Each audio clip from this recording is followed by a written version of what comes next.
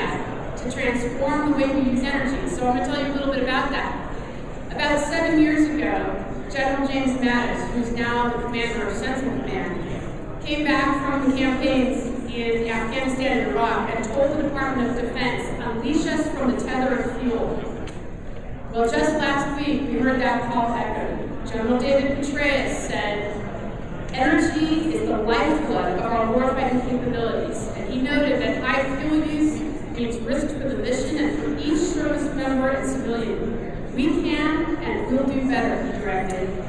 Well, in the years between those two statements, as I think a lot of people here know, the department has taken a number of steps to do better on energy use. But General Petraeus is absolutely right. We will do better, we can do better, and we have to do better. For our deployed forces today, who are fighting the country's fight, but also for the future, for all of our forces that are going to keep the country safe in the future. And that's why earlier this week I joined the Deputy Secretary of Defense, Bill Lynn, who's taken a personal interest in this issue, in releasing the Operational Energy Strategy, which is a strategy for the Department of Defense for how we can improve our use of energy. So I'm going to outline a few of the goals of the strategy and the ways that we're going to move forward on this. But first, the Department of Defense is a very significant user of energy. We are one of the largest single users of energy in the world. We are the largest single user in the country. We account for about 1% of all energy use in the United States, 80% of all federal energy use. So last year that meant we spent more than $15 billion on energy. So my area of focus is on the energy we use specifically for military operations, and that's most of what our energy is used for, about 75%, more than $13 billion last year that we spent on that. And the same energy trends that affect all Americans, that hit us where we live, each one of us, volatile and rising prices, well, they affect the Department of Defense too. We've done some calculations. Every $1 increase in the price of a barrel of oil costs the Department of Defense $130 billion. So there are many ways that DoD is just another business and that we worry about our bottom line just like any other business. But we're also a business like none other. And that's because our product, our process, what we do is security. Our job is to protect the American people. So every military capability that we need to do that job, every mission that we conduct to do that job, and every single service member, they need a steady, reliable supply of energy. Everything does. And ensuring that our forces have access to the energy they need when they need it, it's not easy. Right now, the Defense Logistics Agency tells us that about 80% of their land convoys in Afghanistan at this particular time are carrying fuel. And that's difficult territory. The terrain itself is hard, the political terrain is hard, people are getting hit by ambushes, by IEDs. Transportation Command told us that this year, in 2010, last year, that we had more than 1,000 attacks on our supply convoys. So taken together, these high risks to our people, to our convoys, people who have to protect those convoys, the high costs associated with our energy use, it means we must change the way we use energy, and we must change the energy we use. So that's the goal of the strategy. Make sure we've got the energy we need to keep the country safe. I'd like to highlight the main points now. There are 3 ways we're going to do this. First is more fight, less fuel.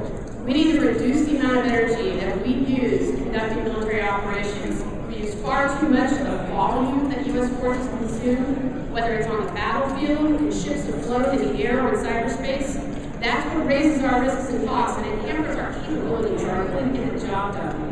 On the other hand, if we reduce that demand for energy, we'll be able to do things that we really need to be able to do, like have better range for our forces, better endurance, we can stay longer. The Department is therefore going to take steps to improve the efficiency of our energy use, both through technological innovation, and I'm looking forward to looking around and seeing what you've got here.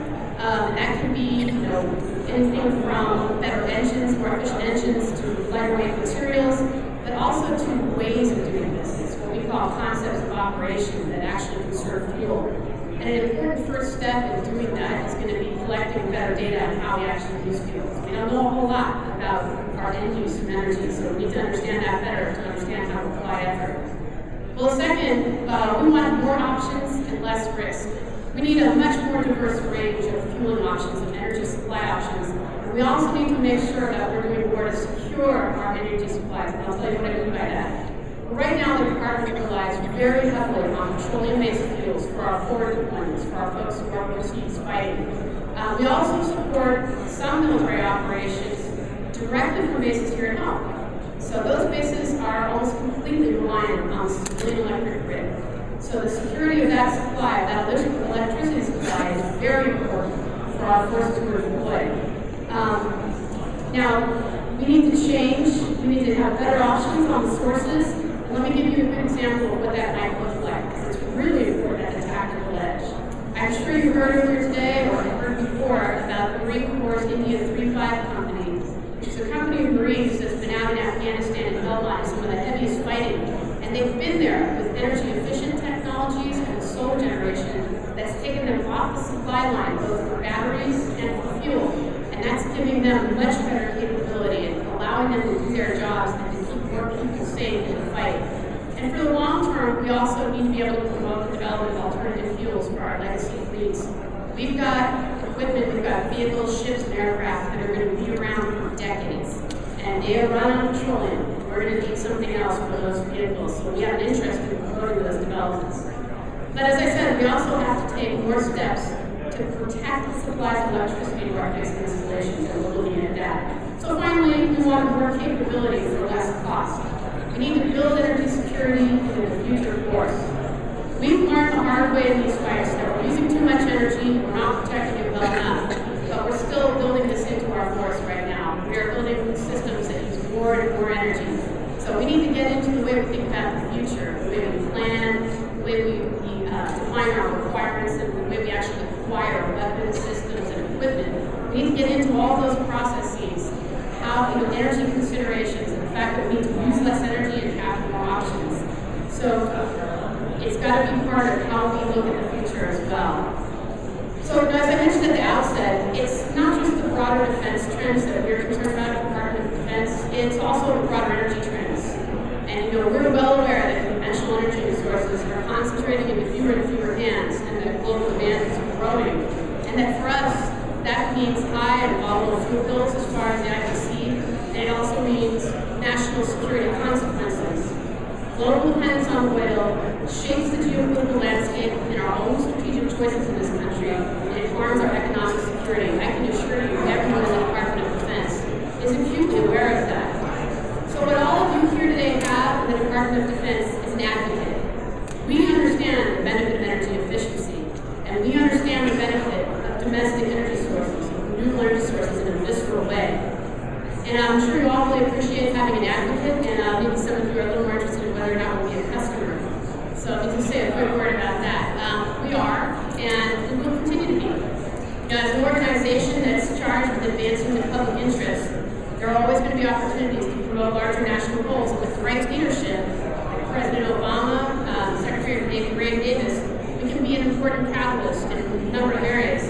But I'd also urge you to keep in mind that the Department of Defense is in some ways a business like any other, even though our product is unique.